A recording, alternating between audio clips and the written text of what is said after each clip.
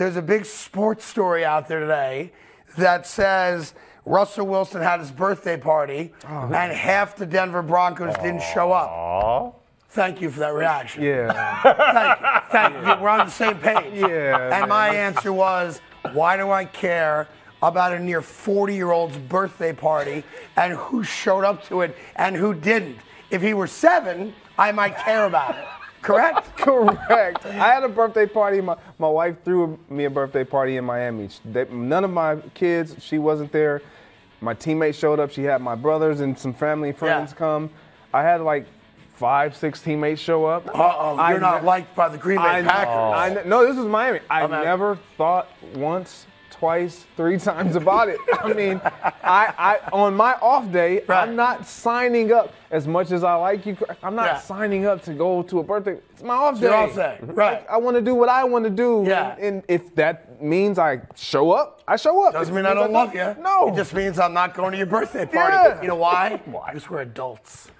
Birthday parties aren't important to adults, right? So that's story number 1. Greg's got my back. Absolutely. All right, story number 2. You may be aware that there's this social media feud between Patrick Peterson and Kyler Murray. Yes. Now, they used to be teammates. Patrick Peterson on a podcast, and this is what he said about Kyler Murray. Don't care about nobody but Kyler Murray. So Kyler Murray responded on Twitter or something going, if that's his attempt to be a big brother to me, talk to me privately. And everybody wants to talk about, really? It's 2 grown men who probably don't like each other anymore. Maybe they didn't like each other when they played. And Patrick Peterson just given his honest assessment of what kind of dude Kyler Murray is. We've seen it. We've talked about it all year. Yeah. He throws Kingsbury under the bus as often as possible. He threw his wide receivers under the bus, his offensive line under the bus. He wasn't going to come back and play football this year until he got the guaranteed contract. That's not newsworthy, is it? It is, but it isn't. Both individuals are right. Like Patrick Peterson, I commend him for saying what he said. He's honest. And Kyler Murray is right. Like, if you have something to say it to me first. However, I will. This is what I want people to really understand. When have we heard Patrick Peterson talk about teammates? I don't know that I ever have. Exactly. Right. So when guys like that talk, we actually shouldn't just be like, don't say that. We should actually hold some merit to it. Like, okay, wow. But like you said, we've seen it on full display. Yeah. It's not shocking. Like, I've been around so many guys. I've been around another one of his teammates that played with him a short term that said the same the first time I asked him about Kyler Murray.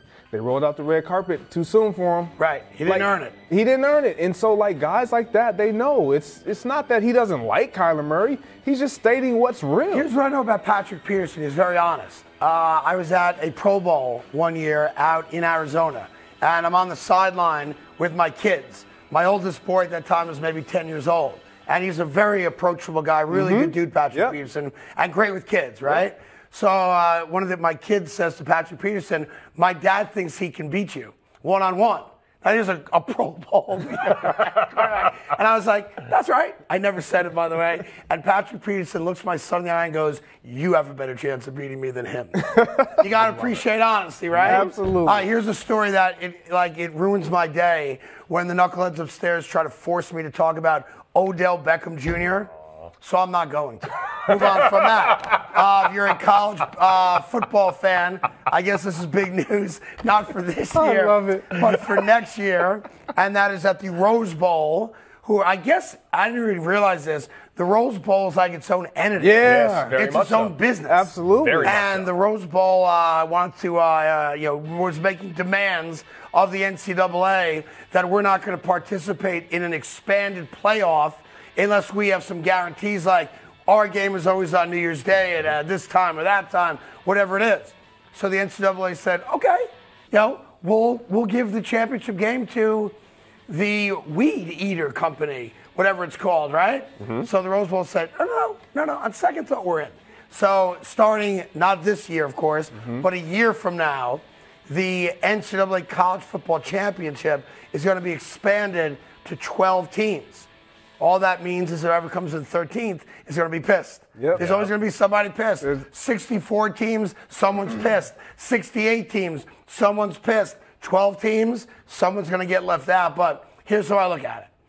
The more football we get in a playoff atmosphere at any level is good for us as fans. It really is. I like this decision by the Rose Bowl. I love watching whoever is in the Rose Bowl. It's a great honor. Obviously, you've played your butt off. But like you just said, when it's meaningful football and there's something on the line late in the season, it's great to watch. Hey there, thank you so much for watching The Carton Show. You can subscribe right here to get all the latest bits and segments from the show. And by the way, while you're at it, we have a lot of great shows on FS1, so check them out too.